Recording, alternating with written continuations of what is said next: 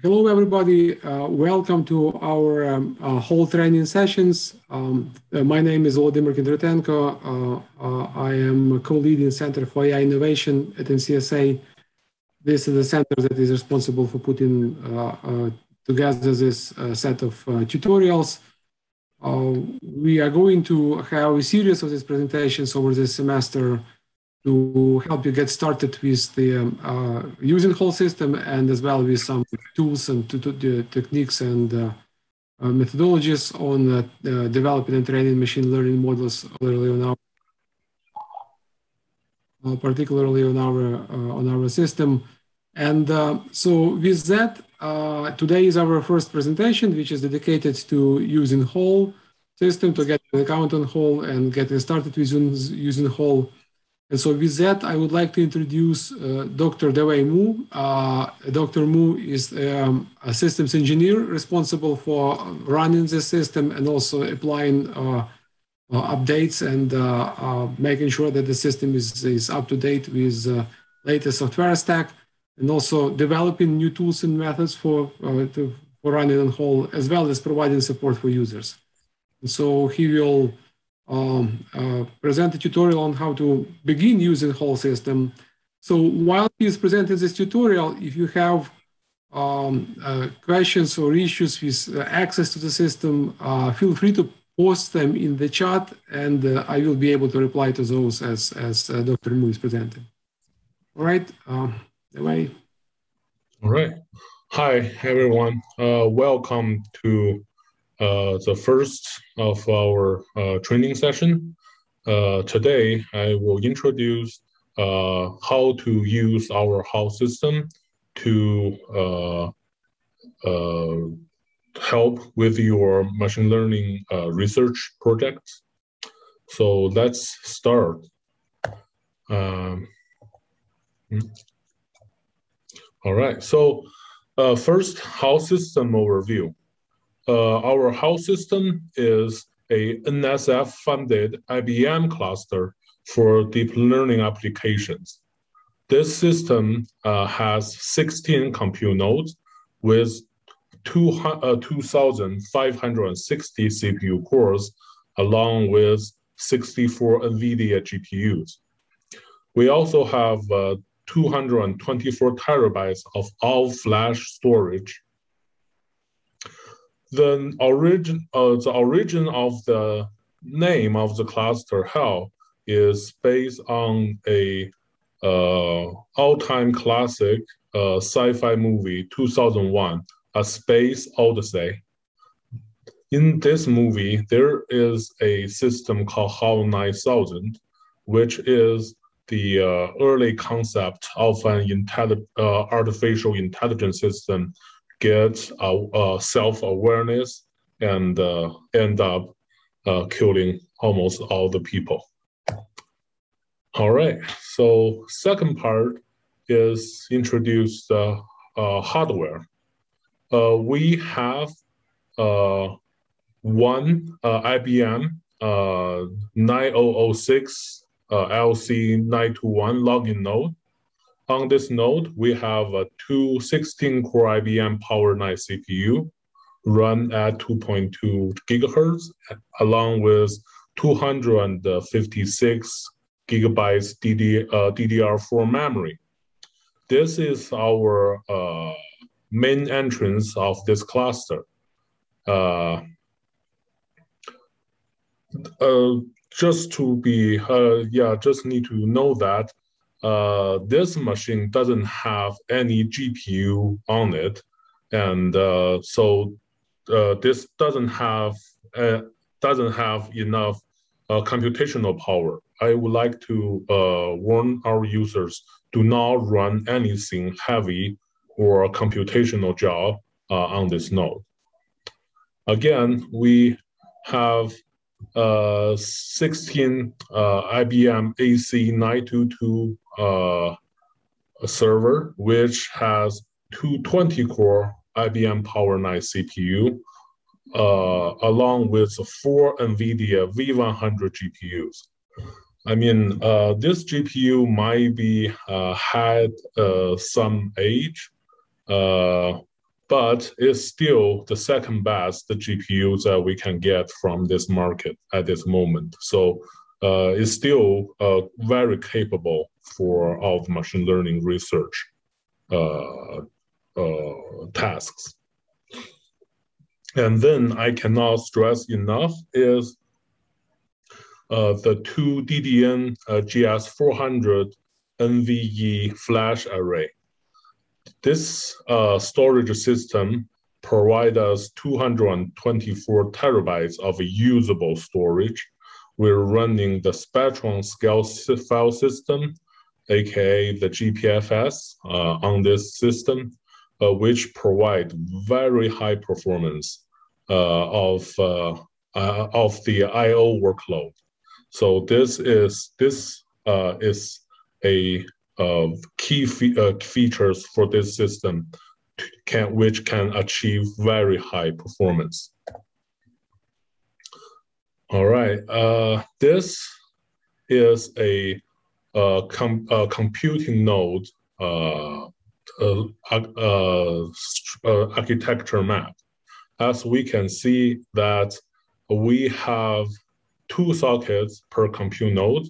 Each socket will directly connected to 2 NVIDIA V100 GPU.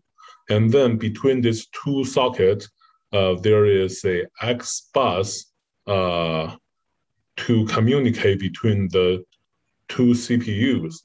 In this way, even one socket CPU can control all 4 GPUs on this node. But since the X bus will not have the same bandwidth like our NVLink 2 has, so it will be optimal to acquire CPU cores on both sockets to control all 4 GPU on the system. For these tricks, we will discuss later in our presentation. All right, this is the chip architecture map for the IBM Power 9 CPUs. I highlighted the most unique feature of this CPU. First is a very high hyper-thread performance. Each physical CPU cores of IBM Power 9 can have 4 hyper-threads that run simultaneously. So as a result, we have 220 cores, physical cores on the same nodes. If we map to the OS, it will be 160 logical CPU cores per node. Also need to mention that this CPU support NVIDIA NVLink 2.0, which provide very high bandwidth between CPU and the GPU and GPU to GPU communication. As for the I/O system, this Power 9 support the PCIe Gen 4 protocol. I mean, for now, it might not be that new, but consider 3 years ago, this is definitely a very unique feature at that time. Following is NVIDIA V100 GPU. As I mentioned before, this GPU is the flagship GPU for the last generation. It has a peak 7.8 teraflops for double precision and peak performance of 15 teraflops for single precision. The memory bandwidth is 900 gigabytes per second and has a configurable 96 KB share memory per SM and 128 KB L1 cache per SM. This is still very, very capable GPU, which is also the power horse of this system. That's pretty much about the hardware. Let's talk about the software part.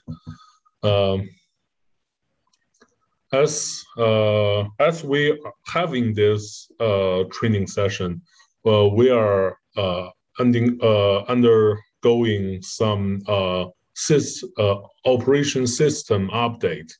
The system used to use CentOS 7 as the operation system, but right now we want to plan to upgrade it to Red Hat Enterprise Linux 8.4. Inside this, we will have newer kernel, higher GNU compiler version that which will be make us more capable to install the latest machine learning related software, such as the TensorFlow and the PyTorch. Okay, so in this training section, we only introduce the new OS, how to use our new OS system, so that the user won't be confused with our previous introduction material. So as for compilers, this system will have the GNU version 8.4.1. As CUDA version, we install the latest 11.4. We also provide the NVIDIA HPC SDK compiler, which used to be the PGI compiler, which acquired by NVIDIA. As for the development tools, we currently have OpenCAII 1.2.0. This is actually the a open source.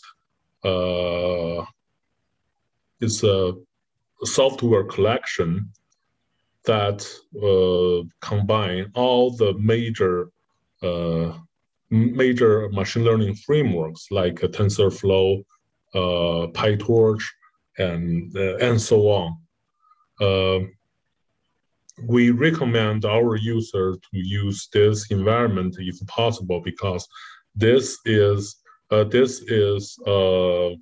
will be long-term supported with the latest update. The second one, called Power AI 1.7.0, this one, the official name is Watson Machine Learning Community Edition. This one is actually the previous generation of OpenCAII.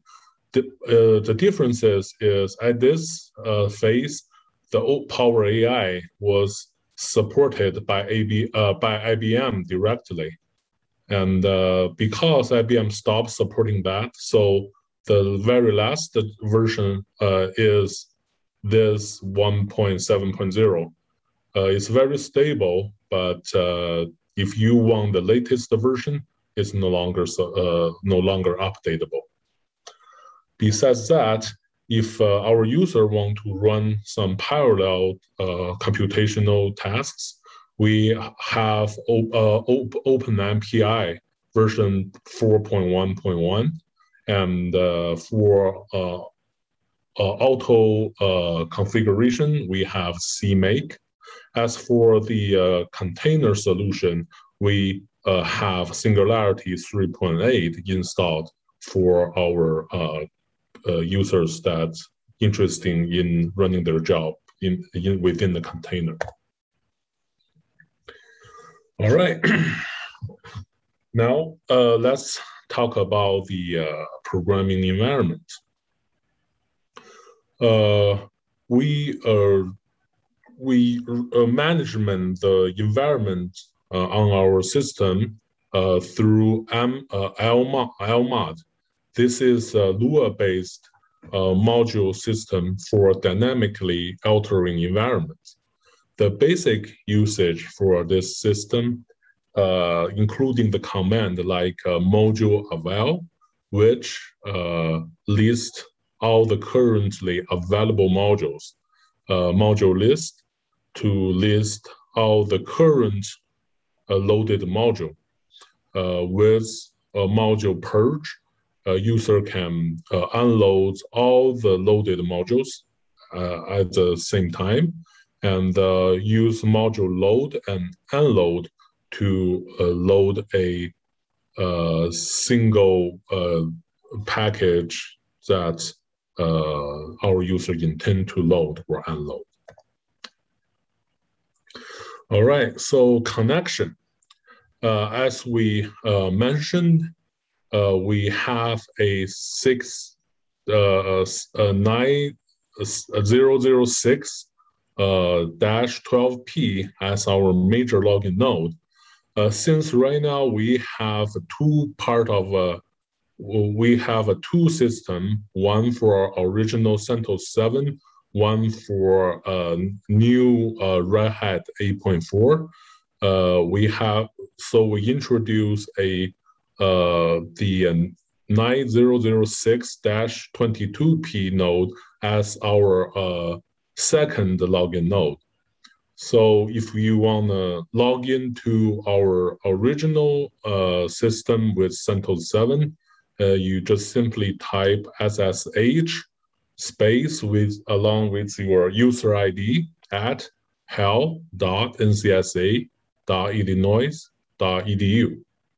If you want to go to the new part of the system, you need to SSH your user ID at hal-login2.ncsa.illinois.edu.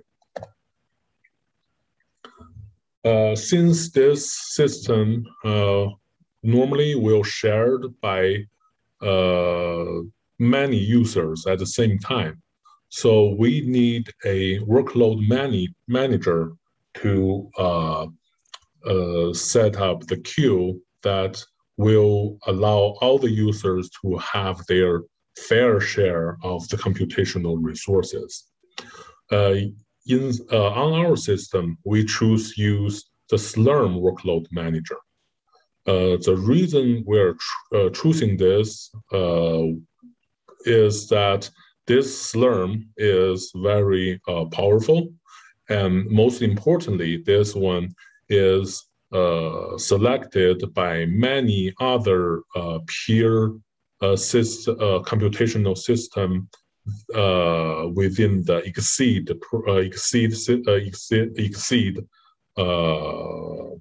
project that contains many peer supercomputing system across US.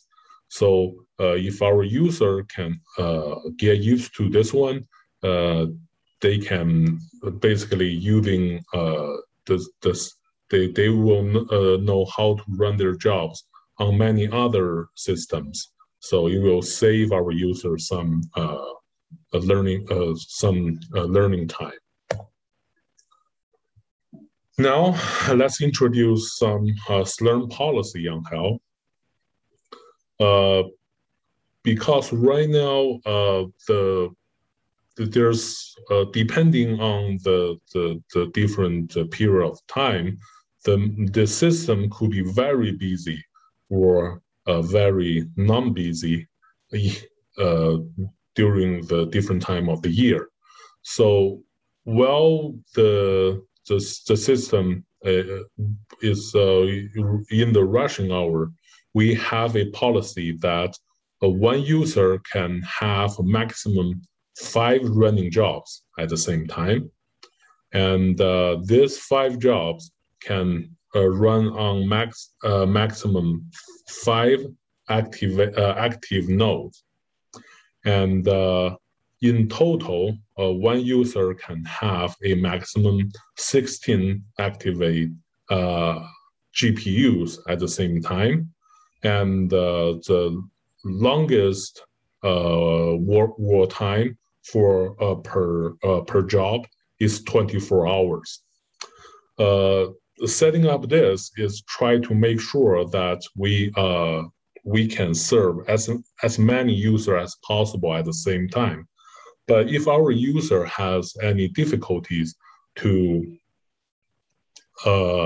run their job, like they need a longer wall time for their job, or they need more GPUs for if they have the good reasons, they can always contact us. We can temporarily make some exceptions for our users. All right, so now there's two very usable software that we developed for our user on this system. First is that original Slurm command could be very complex. Let's see this one as an example. This 3 lines of Slurm command is the functionality is that this command will request a full node of our compute nodes with 160 CPU cores, along with the 4 GPUs with all the CPU memories, and run for 24 hours. That we can see there has so many arguments that need to be filled in, and also the combination of those arguments could make big differences. And previously, our users who do not have a lot of HPC Slurm experience tend to have some input, some arguments not at the optimal configuration. So it could cause their job performance slow down, or sometimes they just waste a lot of resources that could be used by other users. So to solve this problem, we developed a small tool called the Slurm Wrapper Suite. The rule of thumb is that we try to minimize the required options from our users. And second is this need to be consistent with the original Slurm run script format.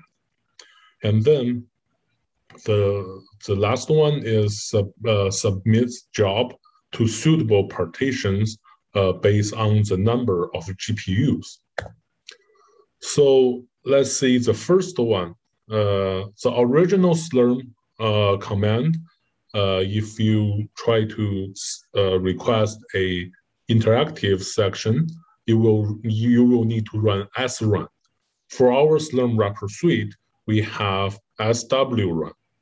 So swrun only have 4 options, and only 1 option is required. The required option is the partition name, which is actually the partition name is vary by the GPU numbers, such as if you want to run the job that require 1 GPU, you just submit the job to GPU X1. If you want 2 GPU, just GPU X2, and so on. And the second option, the first optional options is CPU per GPU. So the default value for this argument is 16. That's because we hardwired our CPU memory to each logical CPU cores. So each logical CPU core, we have 1.2 gigabyte of memory. So 16 CPU cores will cover the 16 gigabytes of GPU memory. So you will have a better performance for the CPU and GPU memory transportation. I'm sorry. And the second optional argument for SW run is wall time. So the default is 4 hours. The maximum amount is 24 hours. For this wall time, we only accept integer from 1 to 24.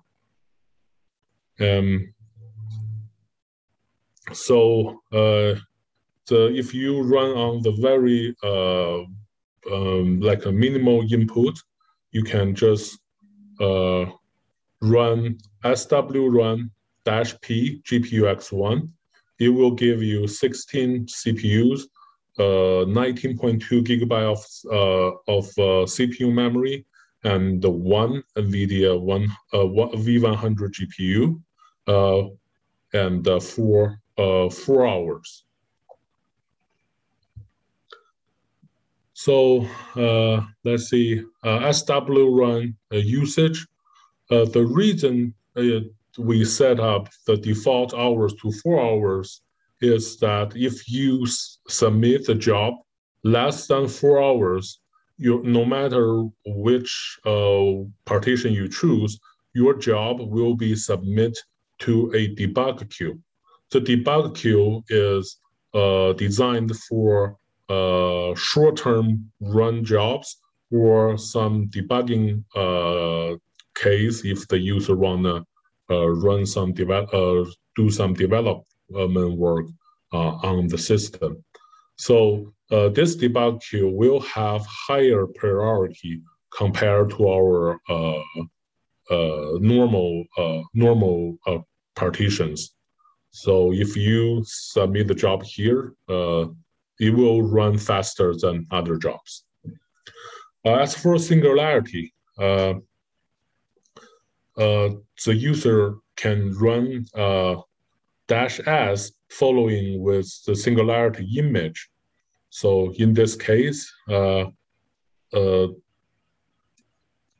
in our example, the -s power AI, which means our Slurm wrapper suite will search the container registry for the power AI.sif, the singularity image.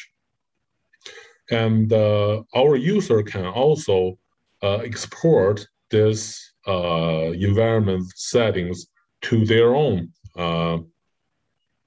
path, so they can use their they can run their job.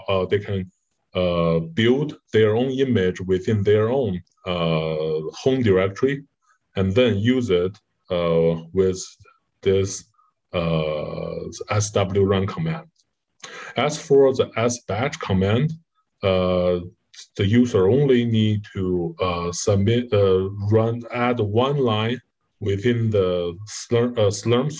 Slurm script that is hashtag sbatch space -- singularity, following by the the singularity image name.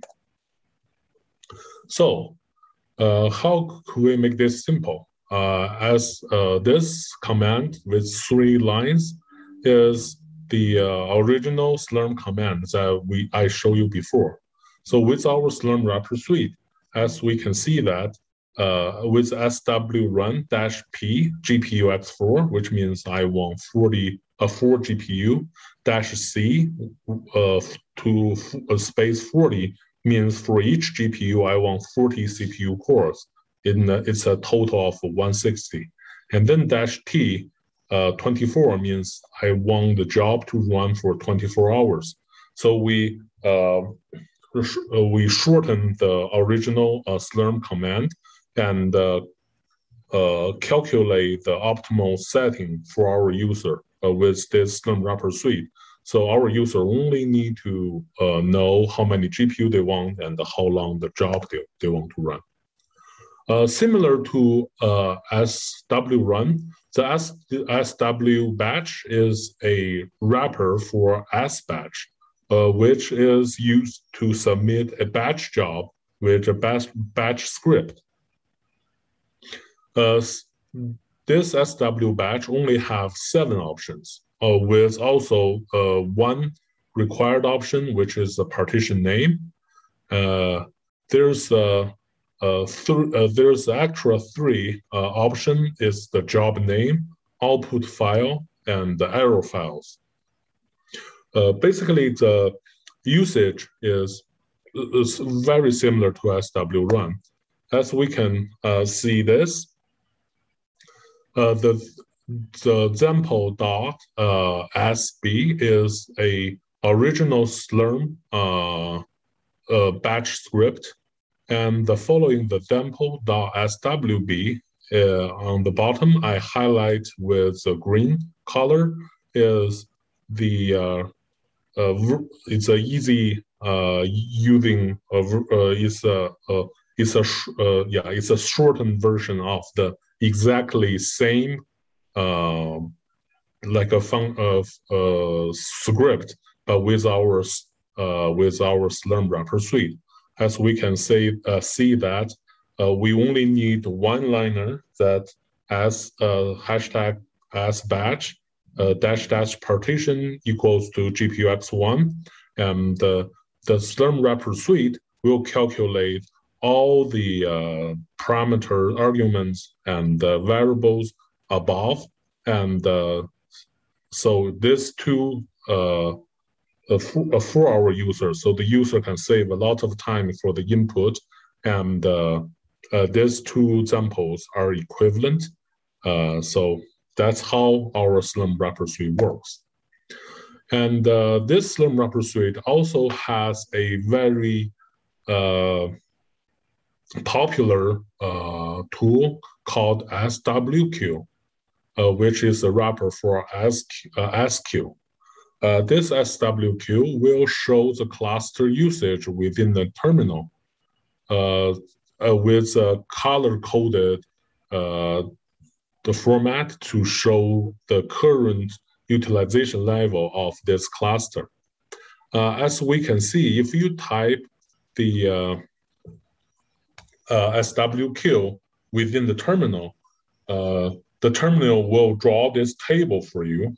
As you can see, we have 16 compute nodes. The left-hand side shows the utilization of CPU, as you can see, from 1 to 160. And the right-hand side shows the utilization level of GPU. So as we can see, we have 4 nodes. Right now it's empty. That's no CPU or GPU workload whatsoever. So in this case, if you submit the job, it will run, submit the job that required less than 4 nodes of computational resources.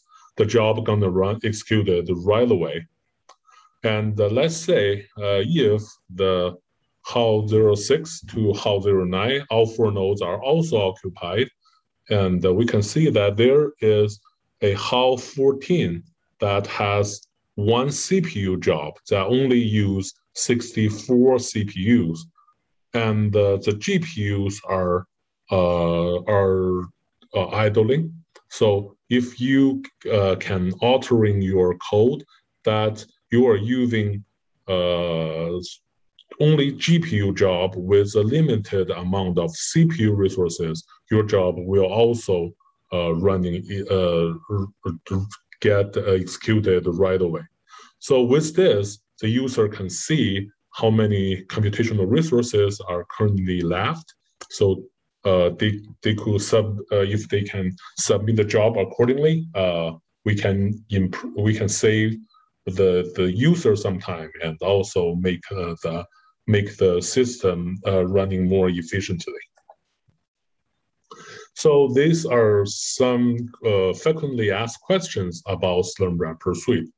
So first is why the partition GPUX1 doesn't work with original Slurm command as batch. The answer is the GPUX1, GPUX2 works with only with our Slurm wrapper suite. They are, let's say, they are like logical partitions. They are not physical partitions that we set up with Slurm. So the only valid partition you want to use with original Slurm command is GPU and CPU. So second is while I get a index error, the string index out of range error when I using SW batch. So Slurm wrapper suite requires some packages like the Python YAML packages. So users should submit your job within the default environment we set up on the system. So if you are currently using your own Conda Python environment, which don't have the Python YAML and other required packages, this could happen. And why my job's always under queuing? The answer is check your job status with SQ for detailed reason. And also you can check your recent usage to verify your fair share.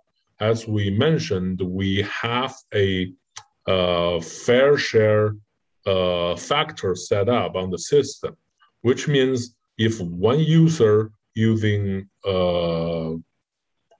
huge amount of computational resources within a short amount of time, his fair share factor gonna reduce to a very little scale. So one is compared to others, his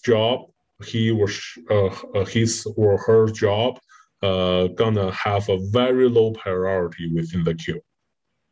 So in this case, we can make sure that every user can have their fair share within a certain amount of time. All right, so that's pretty much for the traditional use of our system. And now let's talk about something that will make our HPC system more easy to use to our new users, which is called the Open OnDemand. So we have implemented the Open OnDemand on HAL system as a web-based portal. This Open OnDemand service, including manage the data with the Files app, submit and monitoring jobs, and access the cluster with the Shell Access app, and the user can utilize a Jupyter Notebook, TensorBoard, and H2O AI under the interactive apps. So let's get started. Now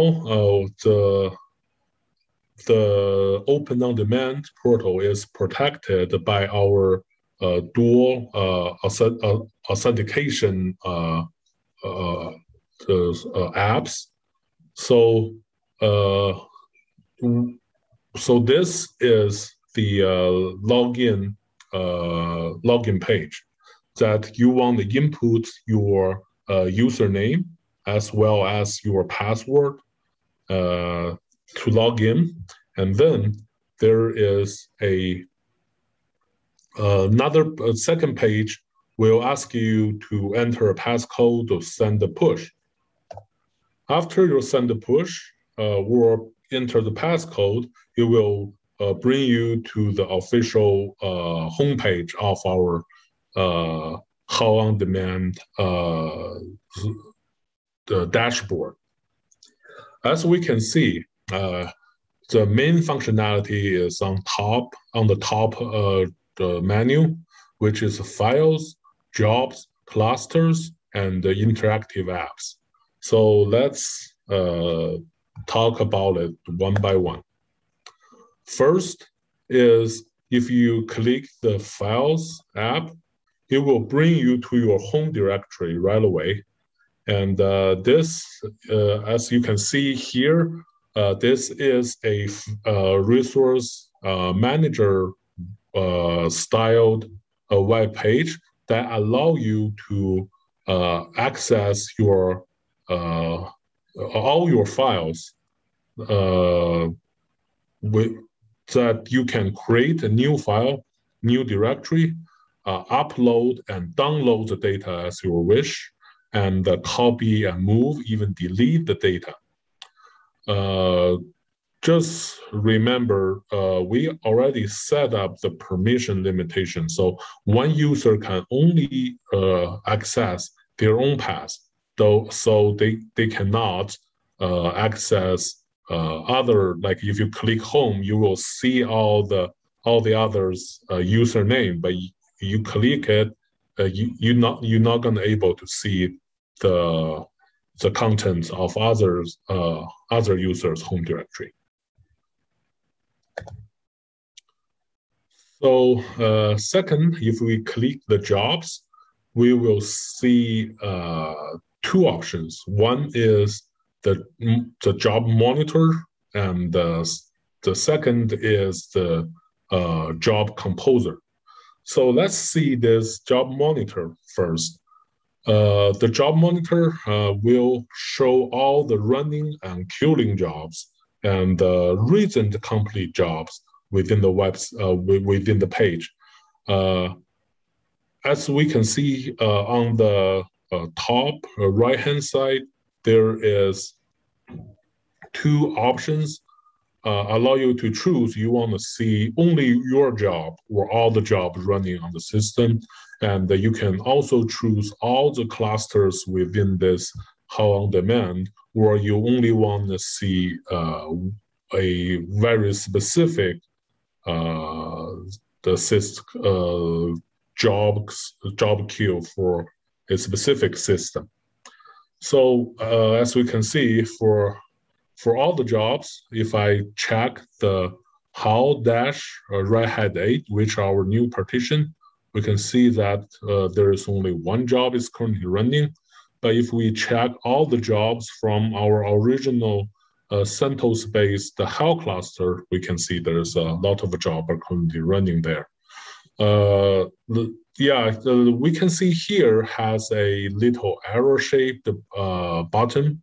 If we click this one, it will expand the detailed information for this job, like how long this job been running, when this job been submitted, and what is the expected the end of this job, and yes, those detailed informations that our user can check to get better understanding of their own job, or what will be the future status of the computational queue.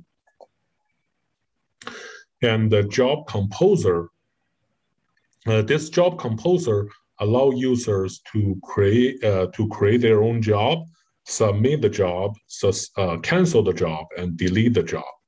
So we have prepared a very simple example for our users to get a better understanding how to run the job with Job Composer, which I will show you in our following hands-on section. So let's skip this part. And then for the if we click the clusters menu, we're gonna see right now we have two shell access. One go to our Red Hat 8 partition, one go to our CentOS 7 partition. Each one will allow you to access the cluster with the shell. this shell section will be hosted on our system, which means that our user only need a functional web browser to use this functionality. They do not need to install a terminal or apps just for this SSH session. As we can see from this screenshot, after you clicking the menu, it will ask you to add the key to the known host, and then request you to input your password.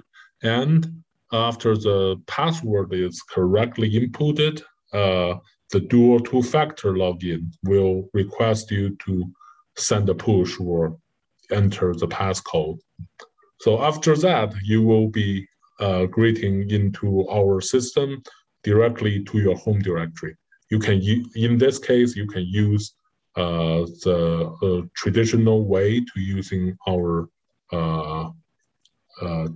computational resources with command line. And then let's talk about the interactive section. The interactive section is the highlight of our system that we allow our users to use the Jupyter Notebook, H2O AI, and TensorBoard in a very elegant and easy way. So we've been, I'm not sure how many of the current users had joined our previous training sessions. For this year, since we have a newer version of operating system, we did also have some update for this Jupyter packages. Other than just simply update the version, we have we made some change for the Jupyter users to have more flexibility to switch between different Python environments, which I will show you right away. Here, right now, we on the hands-on section, we will recommend our users to use the Jupyter Notebook on Red Hat 8, and this is capital besides the new at the end, which means this is our new implementation. So inside this, our user only need to choose the partition CPU or GPU, and the number of hours of their job, and the name of reservation if they have any, and then is the number of CPU and number of GPU. After we input all the desirable variable, we can click launch, and they will bring us to this My Interactive Session page. In this page, we can see if the system has enough resources to hold your job, it will only take like maybe a couple of seconds to 1 minute to run the job. So the job, once you're seeing the job is running, there will be a button shows down here that when you click connect to Jupyter, you will be there will be a new page that bring you to the Jupyter Notebook section. And we used to allow users to switch their own Python environments or different environments, but each session can only have one Python environment. So right now, with this with the current update, we can see that if we click the kernel menu, we can change the kernel even within the single session. As we can see, this is my own environment. I have multiple environments has different names. So if I want to use the OpenCAII 1.2, I can just click this. Then I will have every packages that within this environment. But let's say if I want to use some other environment for my own, I can just simply switch to a different kernel. And this very similar to Jupyter Notebook is the Jupyter Lab. If we have this have exactly the same input options, and when we had submit this job and this job is up and running, we can click the Connect to Jupyter button. It will bring us to the homepage of the Jupyter Lab. As we can see here, each square tab is actually a option to choose a different kernel. In our I think every user right now will have a series of kernels that is pre-built by us.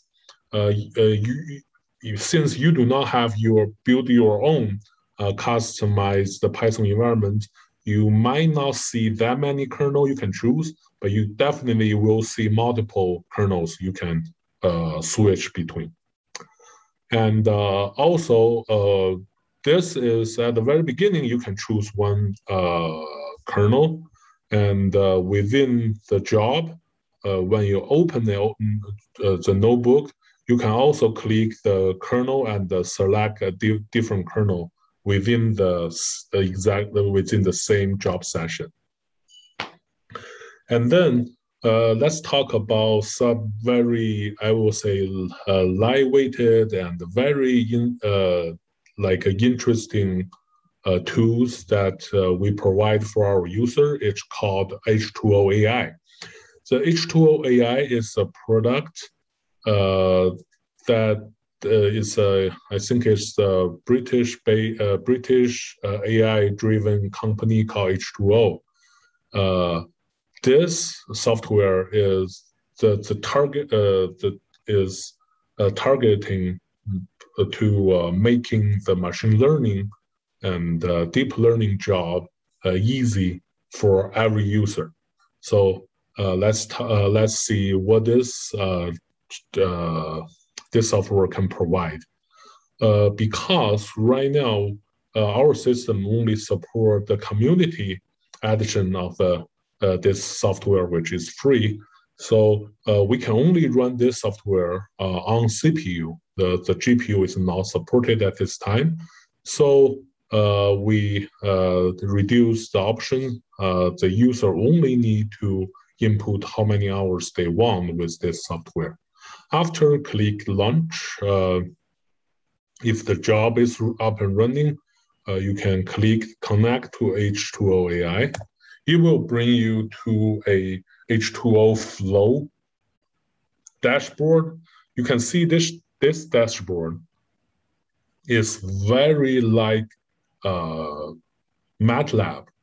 So which has a lot of examples. If you can see here the view example flows, they provide some default examples, and along with some introduction of a different machine learning approach. It's very useful. And if you want to have a very fresh taste of how this will work, these examples is a very good start.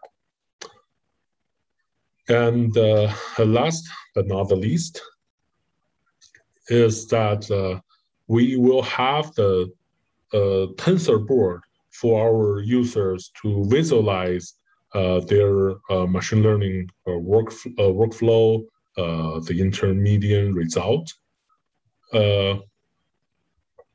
Since this is only CPU needed, we do not allow our users to choose different partitions.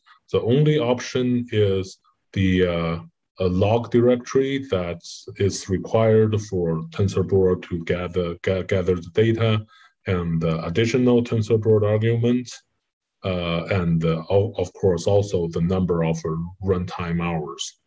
So after the launch, there will be a tab within the interactive sessions, and by clicking connect to the TensorBoard, they will open a TensorBoard dashboard over here that you can see all the results been read from the log directory will be visualized inside the page.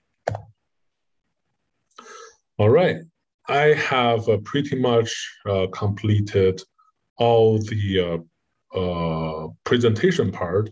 The next is the hands-on demo time. In this section, I will show you how to use your web browser to access our computational resources, as well as the traditional method to access a HAL system through a terminal and a command line. All right, first thing first, let's get on to our HAL OnDemand web-based portal by simply type HAL-ondemand.ncsa.illinois.edu. After we hit enter, the system will bring us to the authentication web page. Inside here, we want to input your net ID and the password. This.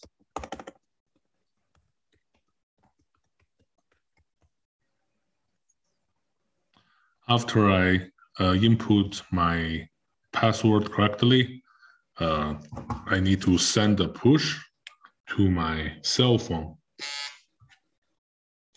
Then, after that, I will be brought to the home page of our HAL OnDemand web service. First is we have some useful information on the top of the page. You can see here that for detailed user guide, you can search our wiki page that showing here.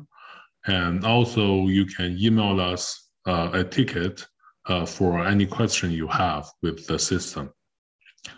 Also, we would like to recommend you to join our Slack space because contact us through Slack is the fast way to get our reply to your questions. Last thing but not the least, I would like to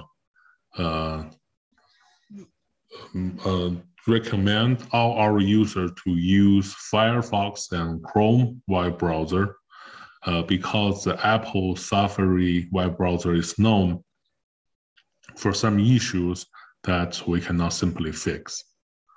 All right, so let's start with the HAL OnDemand dashboard.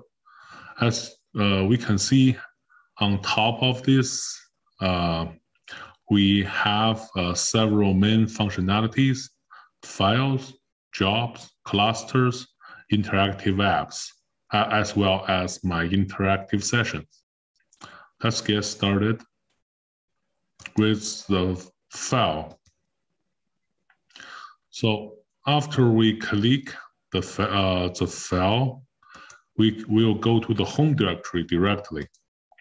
Note that this is looks like a the file manager on Linux system.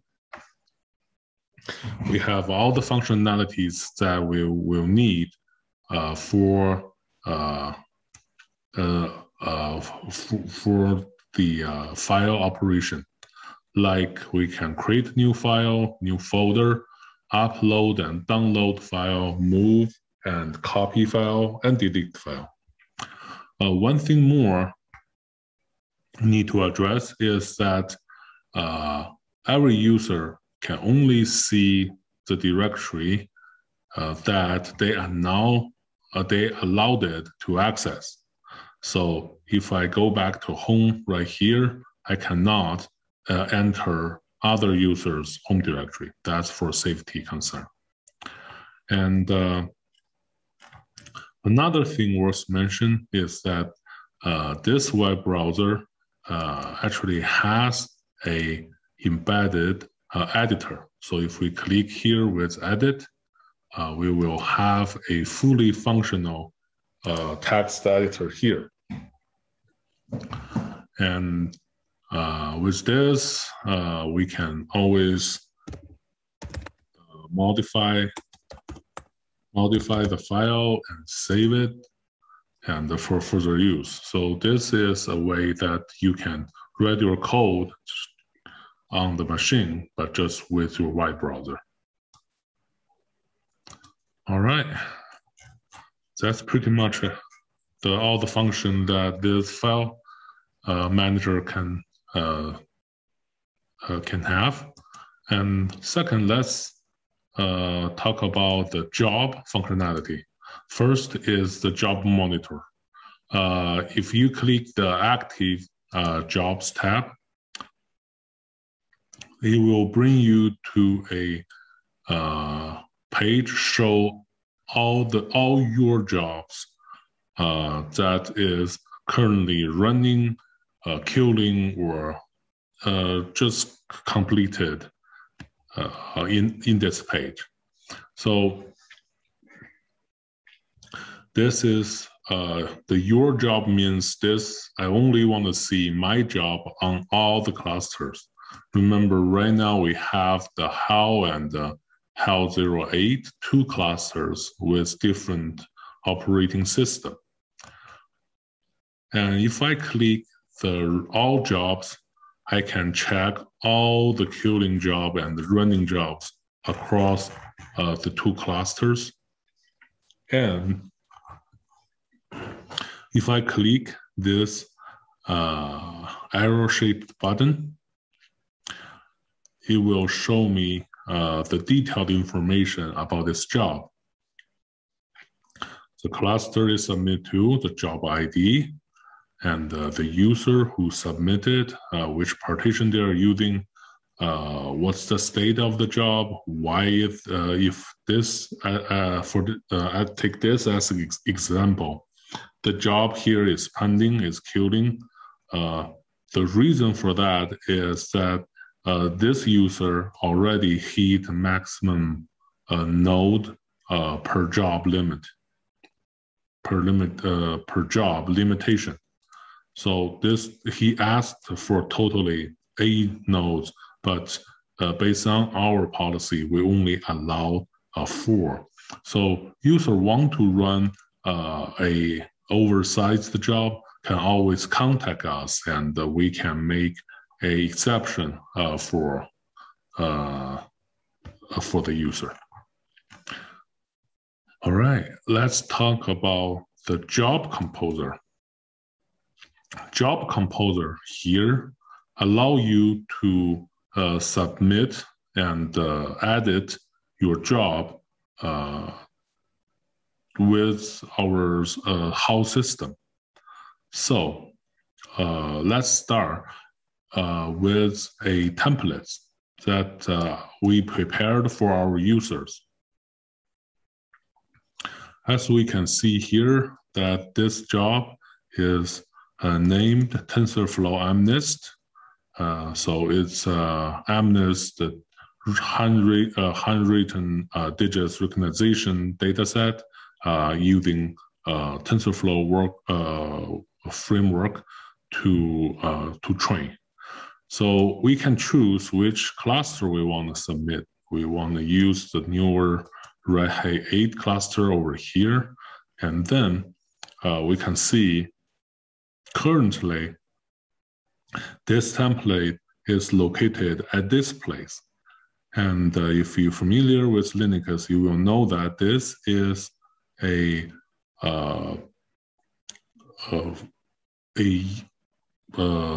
path that only the root and admin will have the permission to write into. So after we click the create new job, the templates will create the job and copy the files we want into a user's own directory right here.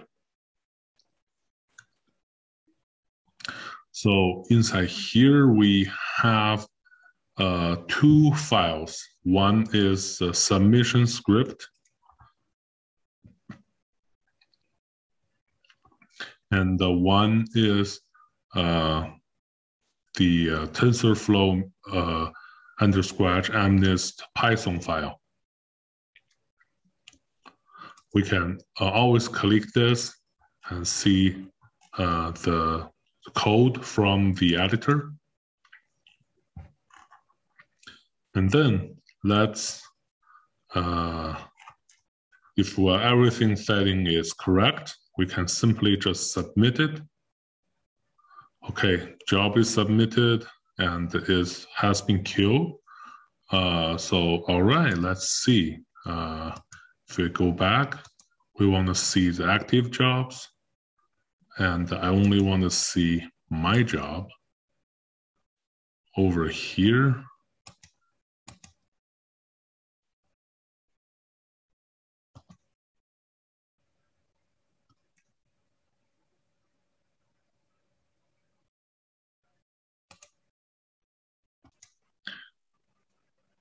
We can see the job is running over here, and the job ID is 1323.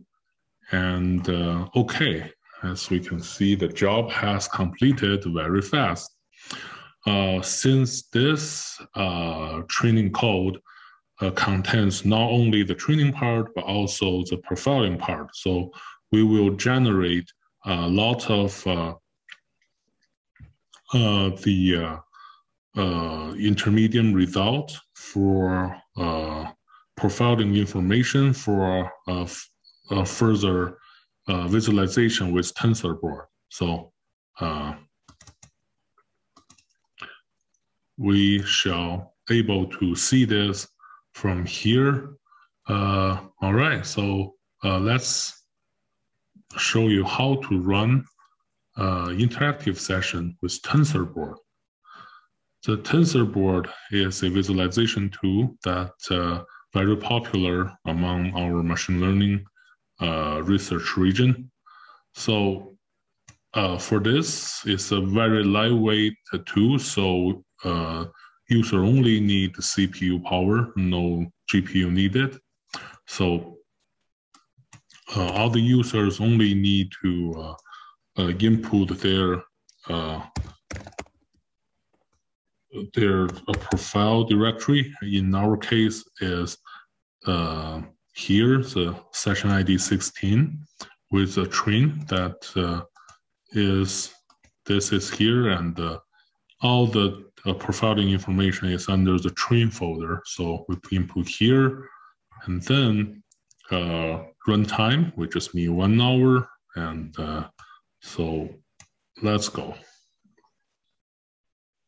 After click the launch the TensorBoard, we will be bring to my interactive section. Inside this my interactive session, we can see the job is queued and turned into green, so that this job is currently running. So we can see there's a button shows up said connect to TensorBoard. So if we connect to TensorBoard, you can see our profiling data has been plotted that within this page. All right, so that's the job composer active job along with the TensorFlow TensorBoard. Now let's talk about how to use the Jupyter Lab and the Jupyter Notebook. So first is let's talk about Jupyter Notebook. Since we will update our system to Red Hat 8, so I will strongly recommend all our users to use Red Hat 8, the newer implementation for our interactive apps. So there are several options for our user to input.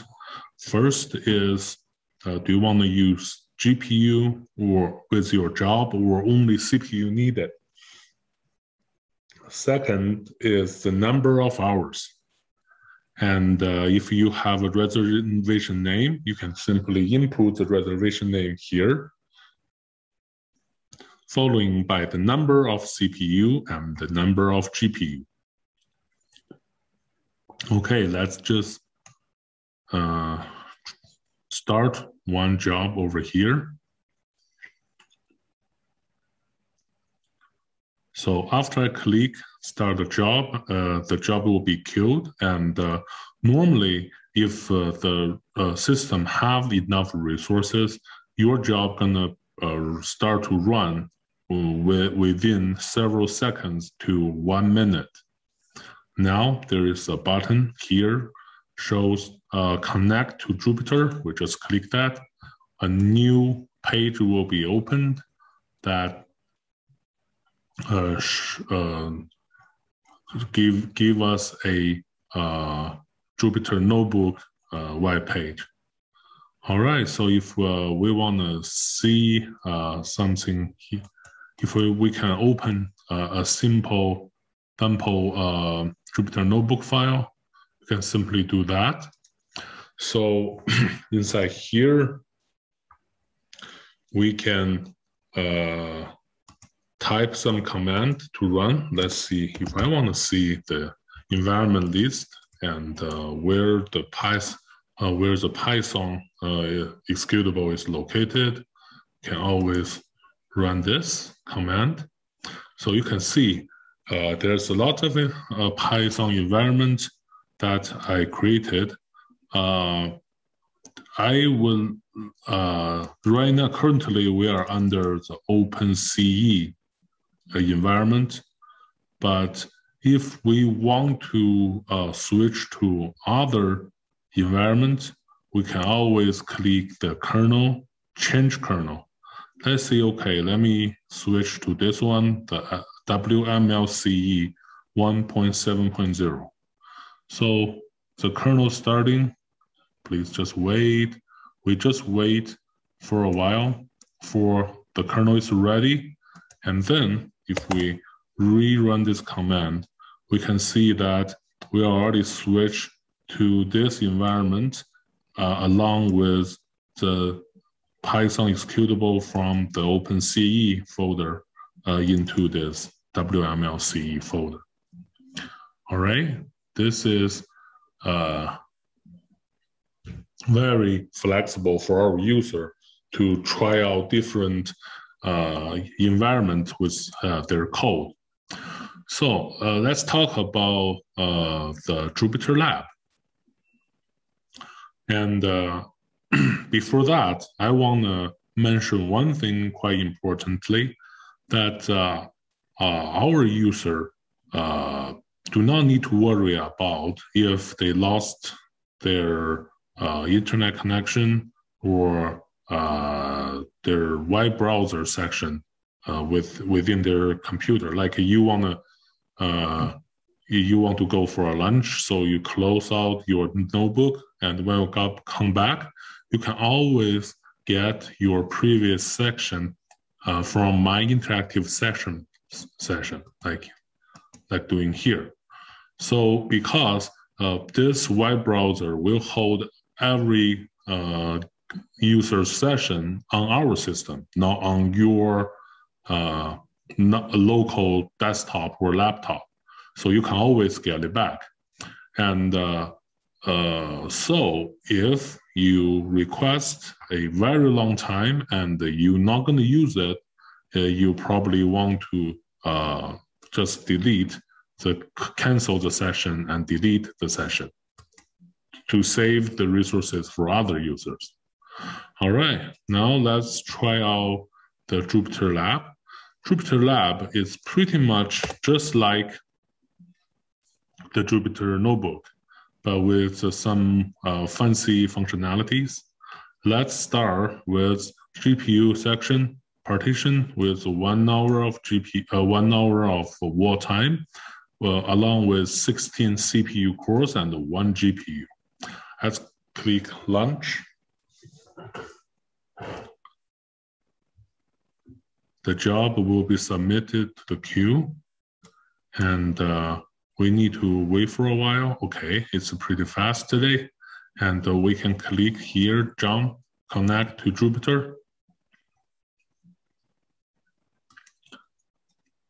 So we can have a Jupyter Lab page over here. All right, so if we want to, this is a similar idea that we can run the environment list to see, oh, right now we are under the WMLCE 1.7.0. What about if I want to try out something else? What if I want to try a kernel? We can always click the kernel tab and change kernel back to 1.2 OpenCE 1.2.0. Give it a second to adjust the new kernel, and then start to run your code. You can see we already switched back to open the WMLCE. I have prepared some very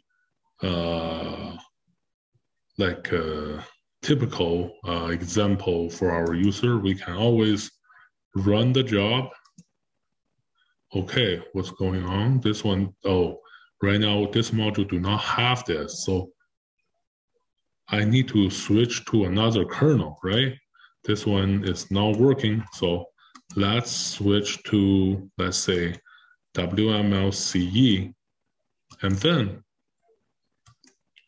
run the job. This environment should have everything that required, so it can run. So it's very simple. If this environment doesn't have what you need, you just create another environment that has the required package and start it right away. So just give it a second.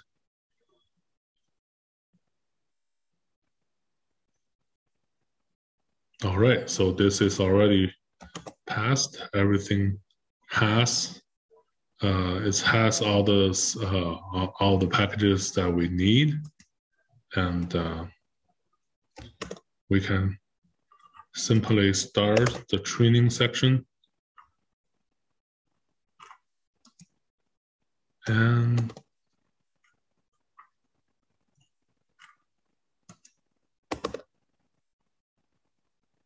training session starts. So very fast. Since we're using the GPU, if you're using CPU only, you can expect it that your training speed is going to be slow. But sometimes if all the GPU resources get occupied by other users, using CPU to get your job started is also a good idea. And evaluate. All right, so the final accuracy is 69%. Consider we only have a 5 epoch, it's not that bad, right? All right, so this is how you work with Jupyter Lab job. Let's leave this and queue the session and free the resources for all the other users. And another very interesting app that we provided on our HAL system is called H2O AI. Due to the funding issue, we can only support the community edition, which is free, but only support the CPU. The GPU is not supported for this app at this moment. We only need to input the runtime in hours for this app, and the system will automatically assign 64 CPU core for your job. All right, so just wait for a second.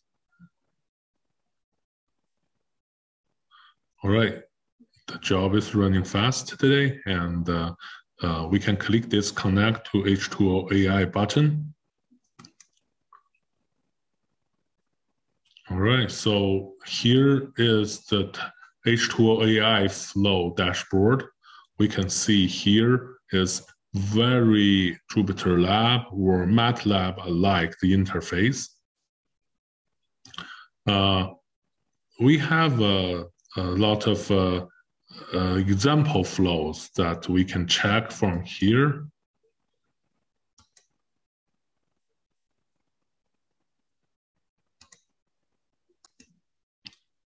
By clicking this link, you will be brought to a lot of examples, and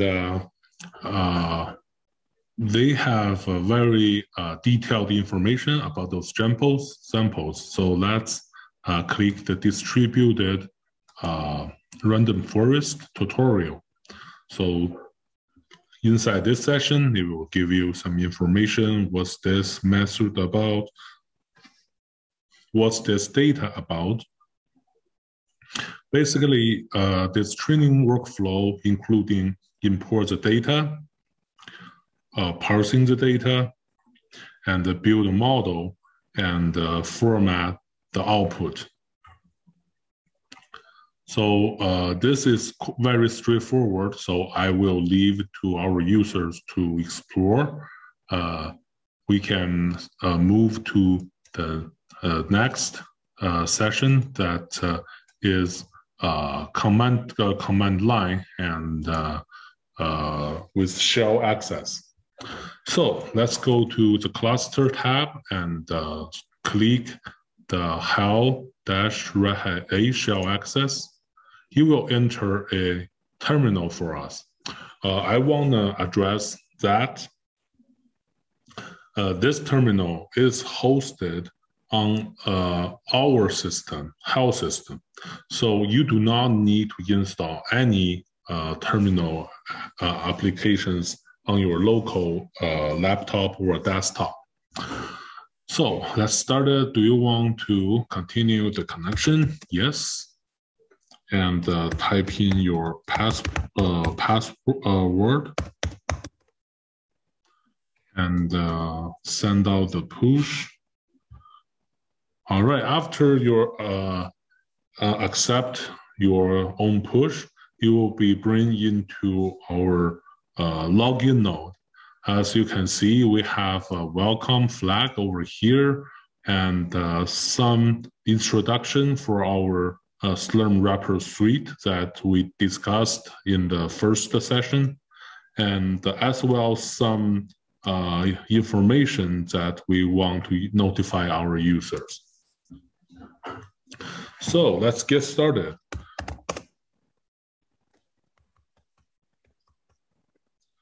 While you've been bringing into the login node, you will be bring to your own home folder at once, and you can check what files do you have, and you can also try to check out the cluster current usage using SWQ. So after you tap that, as we mentioned in the first session, this will show you all the current available nodes and the usage level. You can see from the left-hand side, for most of the nodes over here has using less than 64 CPUs. So if you have some CPU only work, you have enough resources to get it started right away. And if you need the GPU, you can see that from this HAL 02, 03, 04, they has 4 GPU left it.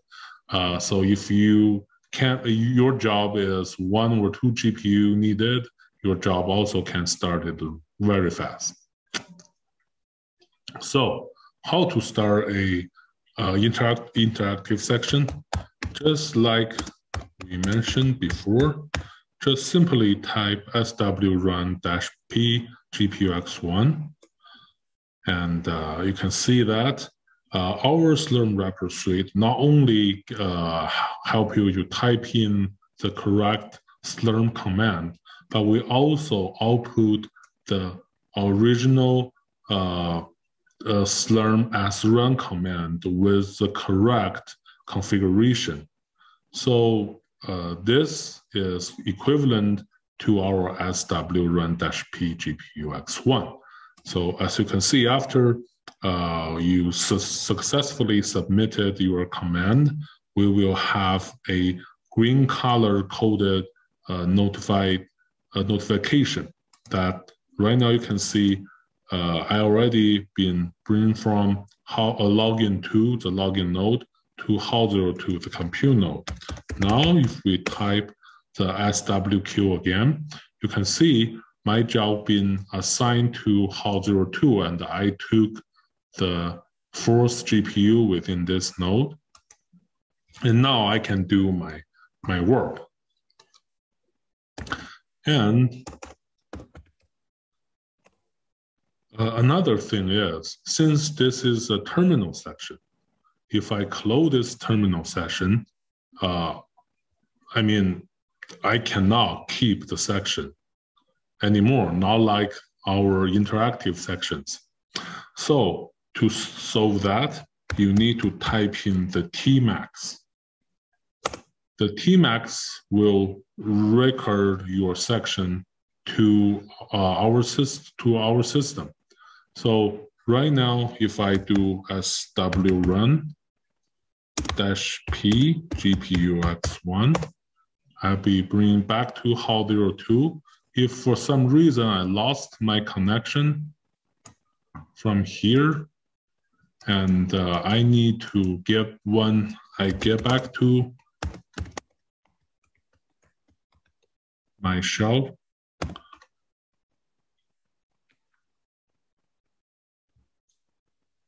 I'll be bring back to the login node.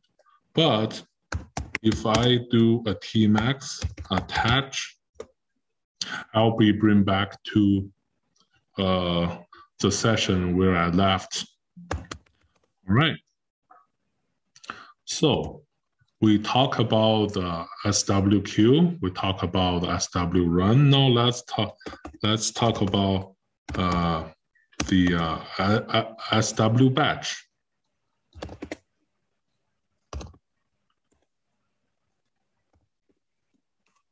So this is a very simple SW batch script.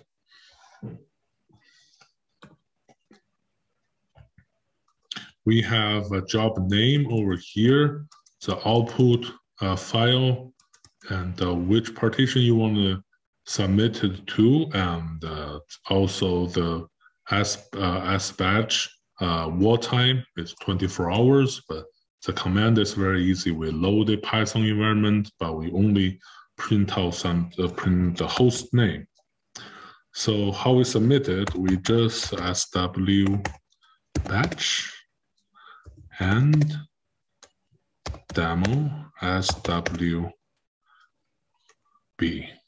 So now after we submit this job, we will print out the original batch script that you submit. Well, we will also show you if you're using original Slurm run script command, this is what it should look like, and these two are identical. So this is pretty much everything I want to show our users to use our HAL system. And please contact us if you have any other questions, and we'll be more than happy to answer them. Thank you for coming. Thank you for your time.